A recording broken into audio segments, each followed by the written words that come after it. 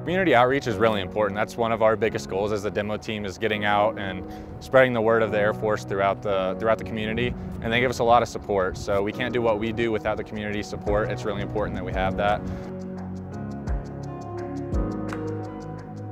I think that there are a lot of kids that look up to us as a team, and it's a pretty cool gig that we have. So I think it's neat that we get to go out and kind of interact with those kids, and that's when you really see how much they really do look up to you, because there's so much excitement on their faces whenever they're asking questions and just interacting with you.